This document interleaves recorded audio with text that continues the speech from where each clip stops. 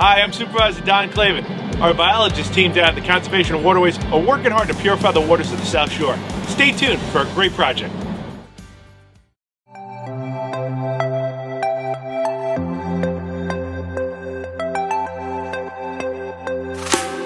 Hey, it's Steve Naham. I'm a conservation biologist here at the town's Shellfish Hatchery down in Point Lookout. Today I'm going to show you guys what we do here in the hatchery, how we culture our shellfish for restoration projects in Hempstead Bay.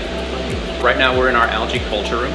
We culture 5 different species of algae here. This is our continuous algae culture system.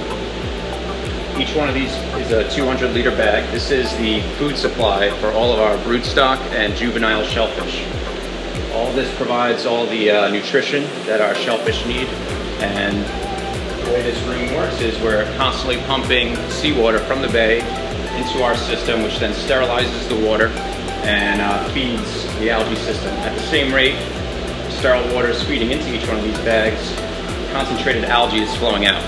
And see down there at the other end, we've got a little bucket set up with a float switch. So that bucket fills up throughout the day, and once it gets full, we have a pump that then sends it over to the other room.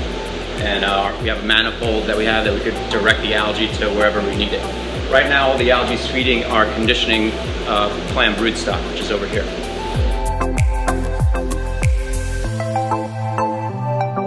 So this is our shellfish conditioning tank.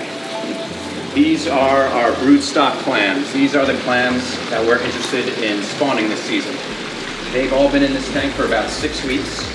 And for them, it's like Thanksgiving every day here. They're feasting on all the algae that we're growing in the other room. They're getting tons of energy from all that food and nutrition. They're building up their gametes, their eggs. And after about 6 weeks, they should be about ready to spawn. Now it's February here, it's Valentine's Day.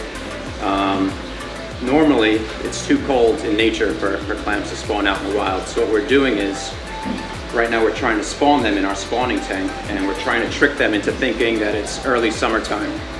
And I'll show you our spawning tank over here and how that works.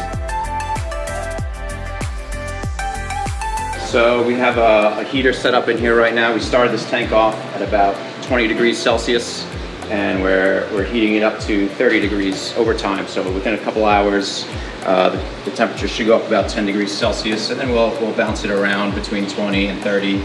And hopefully trick them into thinking that it's early summer, and that typically tricks them into releasing their sperm and egg. Once they do, we'll take each spawning clam out and put it into its own beaker.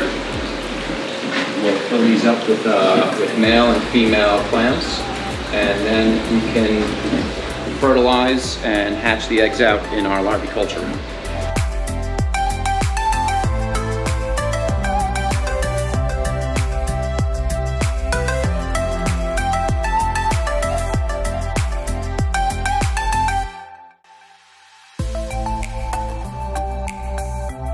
This is the town's larvae culture room. After we fertilize the eggs, they'll hatch out in these conical tanks. These are called larvae conicals.